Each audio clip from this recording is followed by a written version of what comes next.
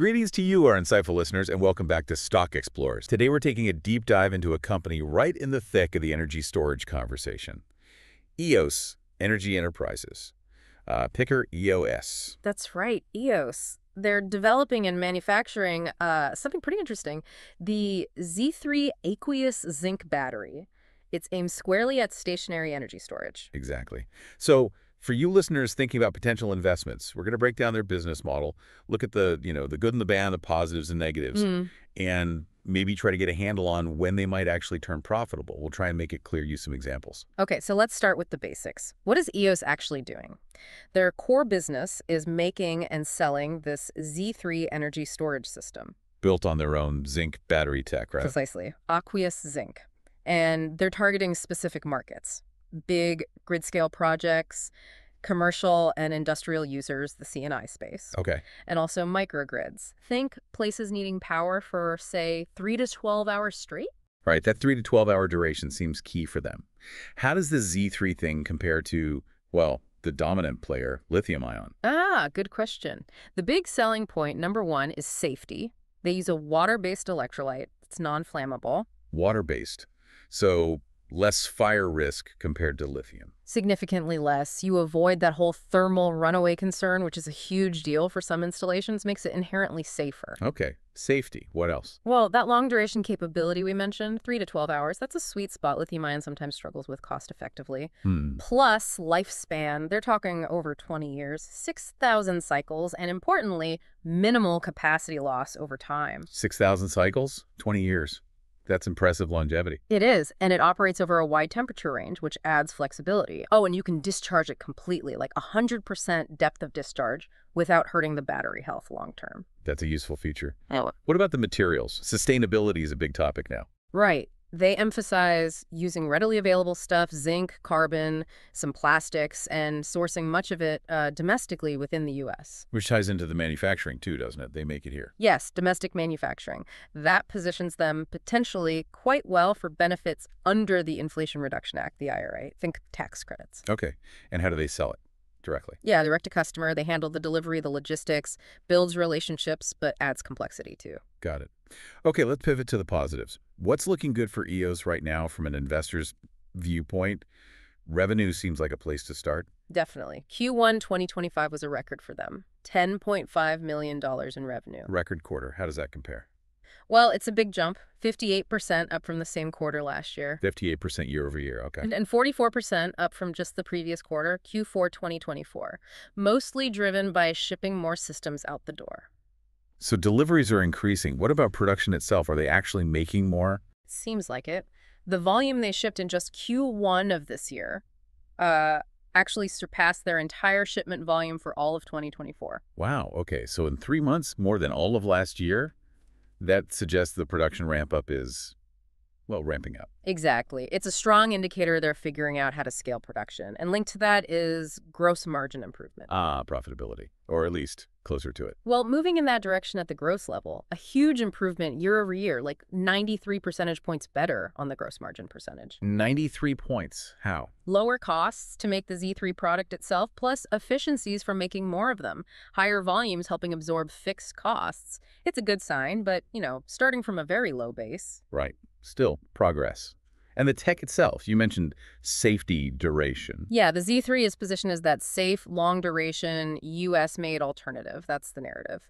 And they keep working on costs. They've apparently cut costs by 64% since they first launched the Z3. Cost reduction is key for competitiveness. Absolutely. And a big part of the future cost reduction story is automation.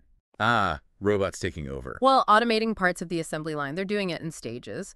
The idea is to drastically cut labor costs and speed things up. Any proof that'll work? Early tests look promising. One part, terminal automation, they reported like a 78% cut in labor needed and a 363% increase in output. Okay, those are big numbers. When does this automation fully kick in? They're expecting full implementation early in Q3 2025. So second half of this year should really show the impact if it works as planned. Could be a real game changer for scaling. And they need money to scale. How's the funding situation? They've secured some significant financing recently. There's a $210.5 million loan from Cerberus, which is fully funded. Cerberus. And a big one, A $303.5 million loan guarantee from the Department of Energy. That's for their manufacturing expansion, Project ACALI. A DOE loan guarantee. That's usually seen as a strong vote of confidence, right? It definitely helps de-risk things for other lenders and signals government support. Crucial funding for their plans. What about future business? Orders. Looks strong on paper. They have an order backlog of $680.9 million. That's about 2.6 gigawatt hours. $680 million booked. Nice. And the pipeline. Potential future deals. Even bigger, a $15.6 billion opportunity pipeline, they say. That's 60 gigawatt hours.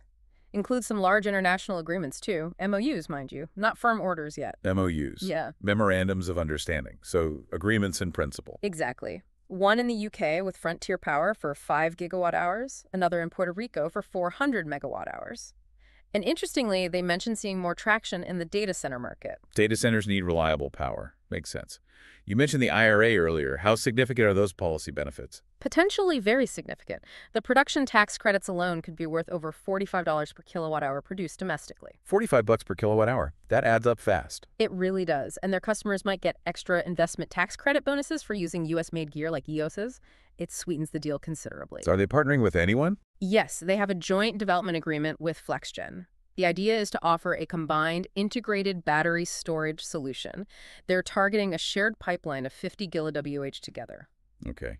And any changes in leadership? Sometimes that signals a shift. They've made several recent board and leadership appointments, names like Joseph Negro, David Urban, bringing in expertise seemingly focused on scaling up and execution. So strengthening the team for the next phase. And finally, that American-made angle. Yeah, it's a strong narrative right now, politically and economically, favoring domestic manufacturing, energy independence. EOS fits right into that story. Could be a real advantage.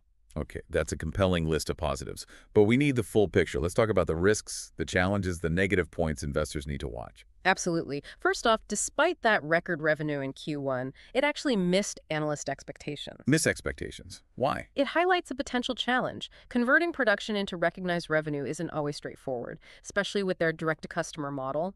Logistics, project timing, it can be complex. So execution hiccups in getting paid, essentially.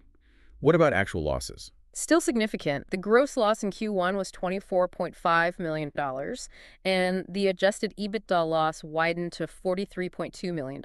Ouch. So costs are still way higher than revenue. Way higher. Yes, GAAP net income was positive, but that was due to non-cash accounting stuff, fair value adjustments on warrants and things, not operational profit. Right. Got to look past the headline GAAP number sometimes. Is the cost structure itself still a problem? It is. While cost per unit is improving, the total gross loss is still large, and operating expenses are actually increasing up 46% year over year in Q1. Spending money to scale, presumably. Yes, investing in sales, R&D, admin to support growth, but it means revenue needs to grow even faster to catch up. Which leads to cash burn, I imagine. Big time. They used nearly $29 million in cash just for operations in Q1. That's almost $10 million a month going out the door. $10 million a month. So they absolutely need that financing or a very fast path to positive cash flow. Exactly, which highlights the reliance on that Cerberus and DOE funding we mentioned. Future DOE money isn't guaranteed. It depends on hitting milestones. And the Cerberus loan. There's a final milestone for that one due by July 31st, 2025. Missing these conditions could squeeze their cash significantly. Okay, funding risk. What about shareholders? Dilution? That's another big one to watch. There's a potential share overhang from warrants and preferred stock, mostly held by Cerberus. Overhang meaning? Meaning there are securities out there that could become common stock. Cerberus recently filed paperwork allowing them to sell registered shares if they convert. How many potential new shares are we talking about? Potentially around 253 million shares could be issued if everything converts or gets exercised.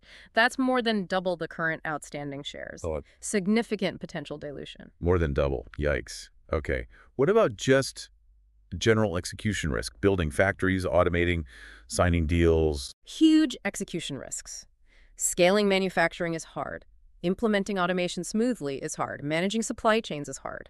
And turning that massive $15 billion pipeline into actual paying orders, that's a massive sales and project execution challenge. And they're not alone in this market. Yeah. Competition. Fierce competition. You've got the established lithium-ion giants with deep pockets. Plus, a whole bunch of other companies working on different long-duration storage technologies. It's a crowded field. What about their track record, historically? Historically, it's been bad. tough. Consistent negative gross margins, significant net losses year after year. To hit their 2025 revenue guidance, they need a very steep ramp up from where they started in Q1. Is there a risk of relying too much on just a few big customers? That's been the case historically, yes. Customer concentration.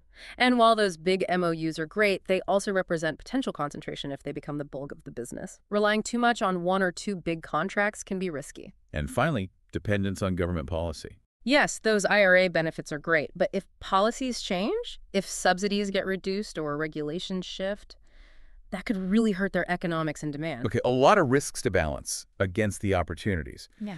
So the big question, the path to profitability, when might it happen? Is there a timeline? Well, there's no specific date circled on the calendar, at least not publicly. It all hinges on executing those key steps we've discussed. The automation, the production scaling. Exactly. Those have to work, and they have to drive down costs enough to get gross margins positive, and then significantly positive. And revenue needs to climb steeply to cover those operating expenses. Right. They need to convert that backlog and, crucially, chunks of that huge pipeline into real, recognized revenue and fast enough to outpace the spending. Management reaffirmed their 2025 guidance, though, $150 to $190 million.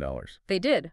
But they also indicated it would be heavily back-end weighted, meaning they expect Q3 and Q4 to be much stronger than Q1 and Q2, largely because of that automation coming online. So show me second half of the year. Pretty much. But again, no firm timeline given for sustained profitability or positive operating cash flow. What role do those production tax credits play in profitability? Potentially a huge role. Actually realizing and monetizing those credits, that $45 plus per kilowatt could be a major lever to improve the bottom line once they're producing at scale. It's a critical piece of the financial puzzle for them. So for you listeners tracking EOC, what are the key things to watch in the coming months? Number 1, automation implementation. Does it get completed on time, early Q3?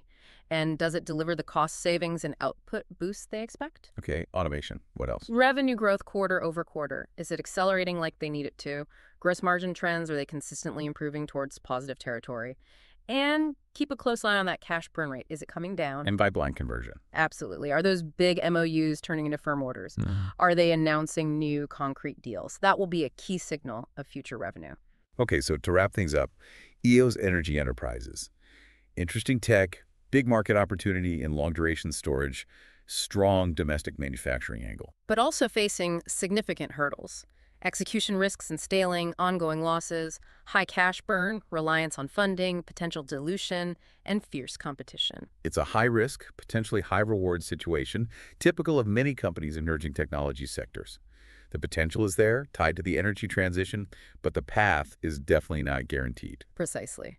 So, as always, we strongly encourage you, our listeners, do your own thorough research, dig deeper into the financials, understand the risks fully before making any investment decisions. Couldn't agree more. Thank you for joining us on this deep dive into Eos Energy Enterprises. If you found this useful, please do subscribe to Stock Explorers for more analyses like this. And yeah, give us a like if you enjoyed it, and hit that notification bell so you don't miss our next exploration. Thanks for listening.